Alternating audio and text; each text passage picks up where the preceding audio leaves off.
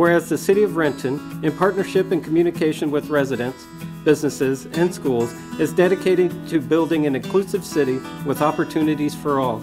And whereas in solidarity with the LGBTQIA+ community, the Pride flag will appear at Renton City Hall from June 15th through 21st, 2020.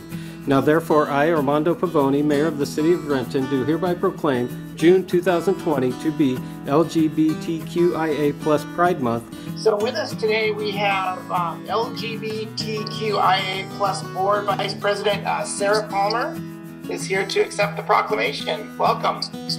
Thank you, Mayor Pavoni. I just wanted to also thank the City Council members for having me here. I am pleased to represent the Renton LGBTQIA+ community, and I wanted to mention that we are gifting the City of Renton a pride flag for it to be raised on the 15th.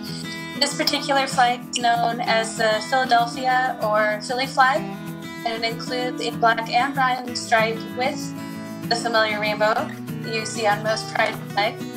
We wanted to acknowledge that we wouldn't be where we are today without the diversity of race, culture, and expression that is within the LGBTQIA+ community.